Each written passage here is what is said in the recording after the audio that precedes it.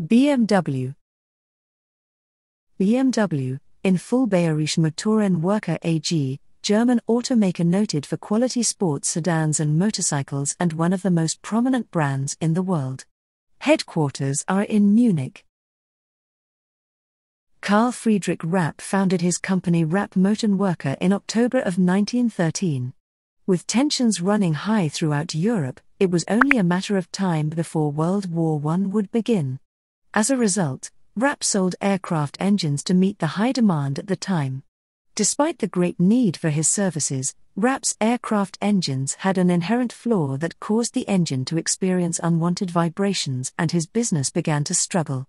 His competition, Gustav Otto, owner of an aircraft engine plant, was able to flourish during this time. Rapp Motorwerke was able to hang on by a thread for several years until 1916. Karl Rapp was nearly forced to give way to the financial burdens that pressed down upon his company during that harrowing period.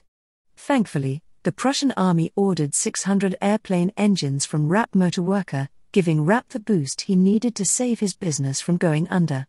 He eventually formed a partnership with business owner Franz Joseph Popp and his financing partner Camillo Costiglione, giving birth to the Bayerische Flugzeugwerke, BFW.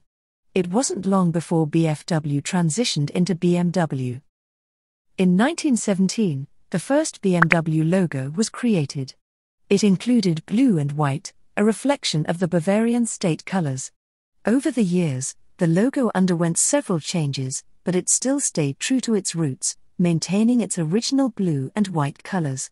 During 1922, BMW relocated their production facility to the iconic Oberwiesenfeld airfield near Munich.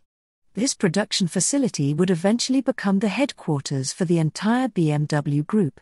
To this day, the headquarters located in Munich manufactures over 200,000 cars every year and employs over 9,000 employees. Interesting fact: BMW made its first electric car in 1972. A leader in innovation since the company's inception, BMW debuted its first all-electric car in 1972. The model was an electric version of the popular BMW 1602 and was more a feat of engineering than an actual product for purchase. Thank you. Watch video. Subscribe my YouTube channel please.